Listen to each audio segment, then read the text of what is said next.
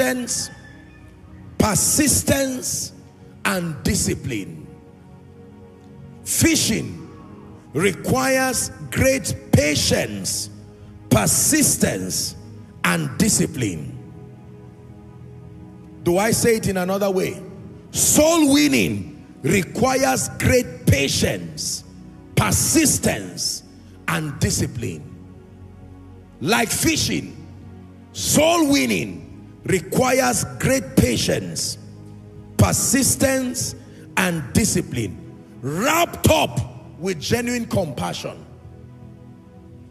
Oh, you must add that one. Soul winning is a game without compassion. Compassion is what makes soul winning authentic, not ministry. Compassion. Are we learning? Ephesians chapter 2, please, from verse 1 to 6. I have a very strong message here, and I believe this will help to support the strengthening of the body of Christ.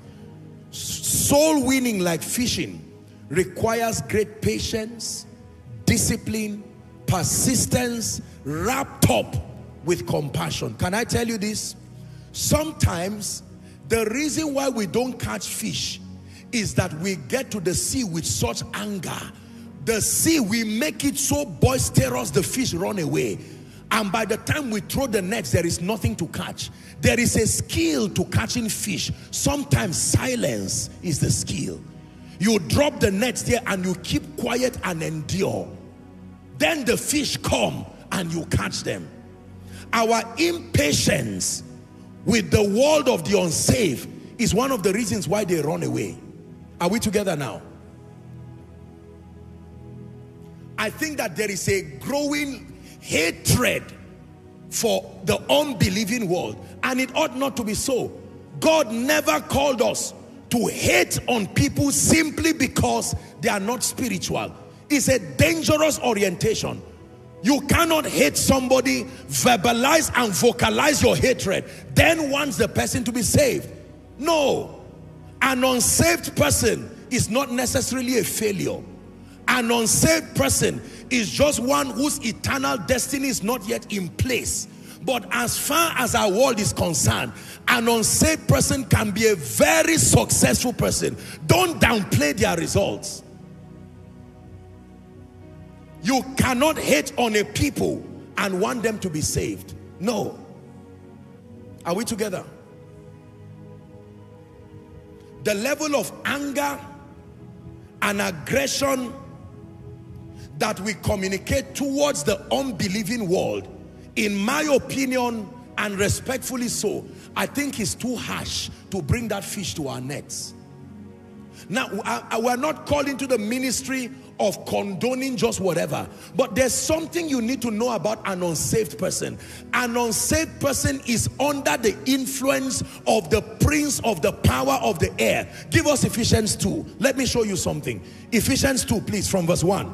And you hath he quickened, who were dead in trespasses. Did you see that? Dead in what? Trespasses and sin. That is the state of an unsaved person. Verse 2. When in time past, Paul was reminding the church in Ephesus that once upon a time you were like this too. Ye walked according to the course of this world, according to the prince of the power of the air, the spirit that now currently walks in the children of disobedience. There is a spirit that makes the unsaved behave the way they behave. Are we together?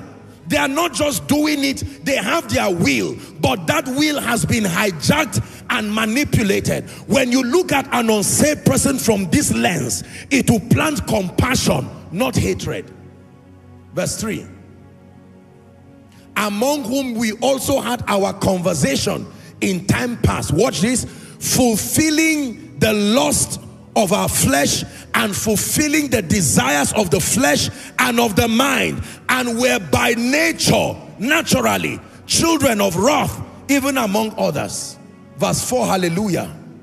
But God, who is rich in what? Not rich in power, When it has to do with the business of the fishing men, mercy must precede power. When you have power without mercy, you will use it to trouble the sea, and you will drive. It takes power to trouble the sea, but it takes your mercy to be patient, knowing that the fish are under, in this case, the unbelieving world. They are under an influence that is greater than them. If they could help themselves, Jesus will not come to die. But God, who is rich in mercy, for his great love wherewith he loved us. Verse 5.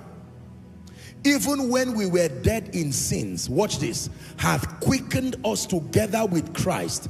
By grace ye are saved. Verse 6, the Bible says, and had raised us up together and made us to sit together in heavenly places. Let me tell you the truth. By the privilege of God's grace, I am a soul winner.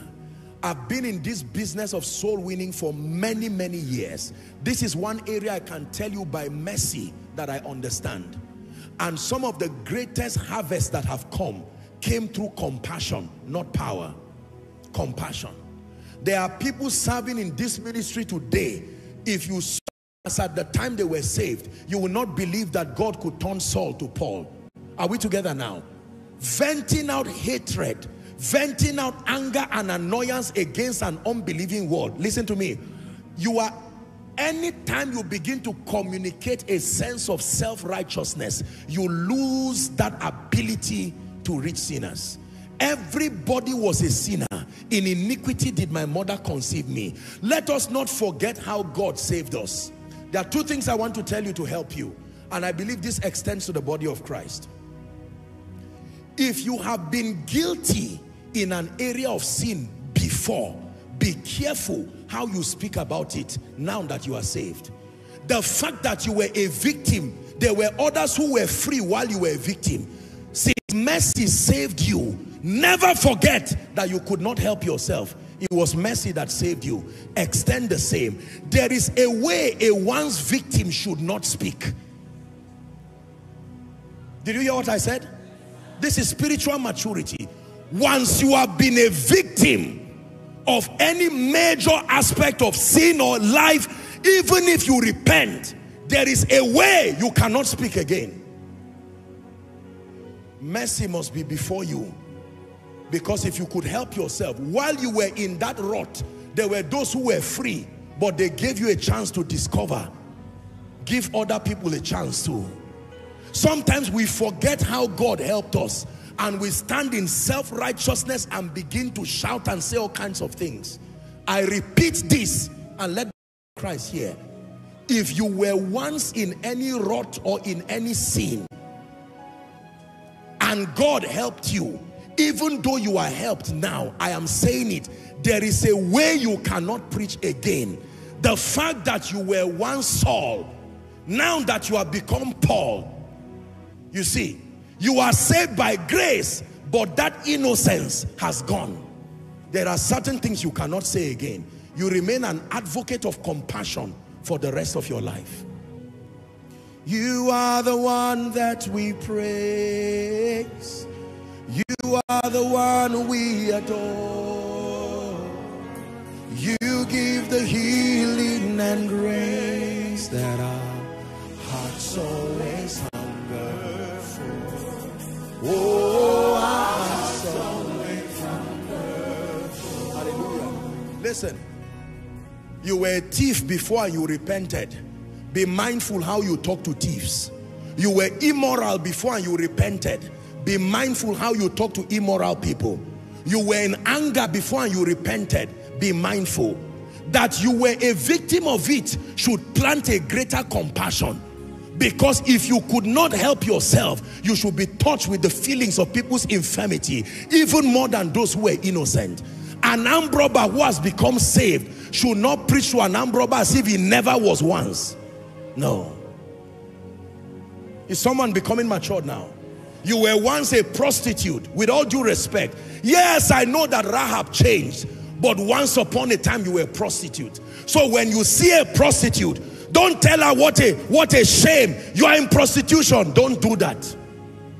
You were once there. It was the intercession of compassionate people that brought you to a point where the hand of God could reach you. Are we learning now? Yes. You were once an irresponsible father, clearly irresponsible, but now God has helped you. The next time you see an irresponsible father, draw from your pain. I know what it feels. This is the reason why when Jesus became a man, you see, when he went up to heaven, he didn't stop intercession. I know what it means to be on earth and to be persecuted. I know what it means to be betrayed. So when he sits at the right hand of the Father, he does not point fingers as saying, you are supposed to preach as a preacher. Why are you tired? It's an embarrassment. He knew, he will remember when he fell on the way to Golgotha. We have not a high priest who has not been touched. This is the part of the ministry of the body we need to restore. There are many people who have been victims of yesterday, and this is not a call for condemnation, but that in your conversion, do not forget the abundance of mercy that helped you. Give others a chance.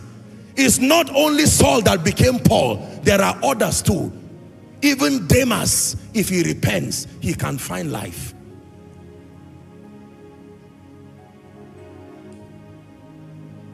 Is someone learning?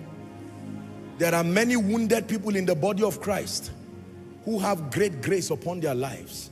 We must be very careful. There are many younger people rising. They may make mistakes with their lives. Please do not misunderstand me. We are never given the mandate to endorse or condone sin. No. But I can tell you, with all due respect, you see, when it has to do with this issue of sin and righteousness, just leave it to God. You only talk about the one you know. With all due respect, you see in our world today, people who have been many years in ministry, some of them are sincerely coming out to say, look, I can't live a false life again. I've been living like this for 30 years. Say experience. Say experience. Say it again.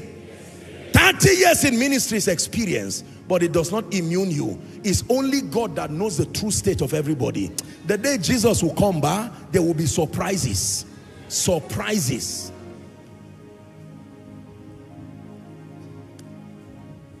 Are we together? There are many seas today that don't have fish around there again. You know why? People came with power and self-righteousness. A man who was once an irresponsible man. Now, for instance, God has helped you, you have repented. You are now a responsible man, husband to your wife. When you are talking to another irresponsible man, don't forget you were once there. Don't trouble the sea so much that the fish will run away and you are wondering why the net is not catching anything. It's the reason why sinners don't come to church again, because it has become an aggressive place of hostility. We will preach against sin, we will preach against unrighteousness, but not from a standpoint of self-perfection. Because by the righteousness of the law, the righteousness of ourselves, nobody can stand before God. Hallelujah. There are many wounded people today in the body of Christ. They cannot run anywhere to find help. Do you know why? Because everywhere has become a place with a sword. One time Peter removed the sword and Jesus told him, put your sword back.